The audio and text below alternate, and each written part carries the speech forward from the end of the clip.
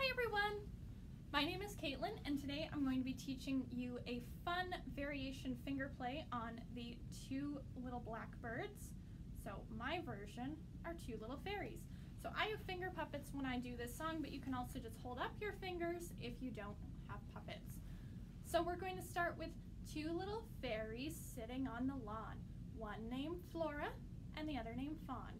Fly away Flora, fly away Fawn, come back Flora, come back Fawn.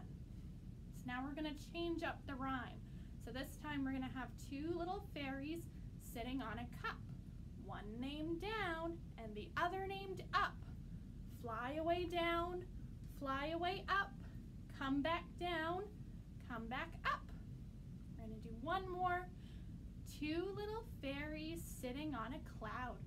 One named quiet and the other named loud.